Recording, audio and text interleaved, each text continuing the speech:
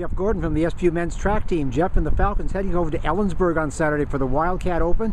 Jeff, you're coming awfully close to PRs in that 100 and the 200. Talk about that a little bit, just how the way you've been running so far this spring. So far this spring, I'll start with the 100. I think I was really more so focused on my start in the beginning of the race, really making sure that I set myself up technique-wise to finish the race strong. And I feel like I've been doing that this season.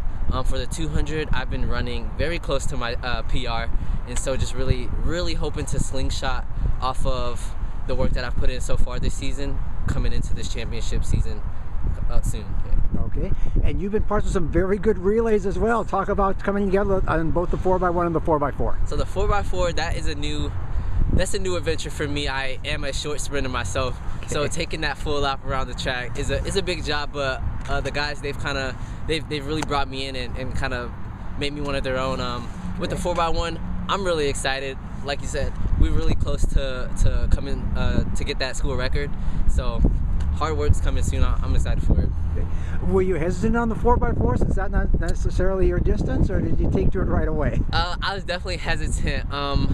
I would say it's taken a little bit of work to kind of that first 200 coming and going out strong and confident in that. I think that's been the biggest part. Like I said, the guys have really taken me under their wing and making sure, getting me prepared mentally to handle that job. Okay.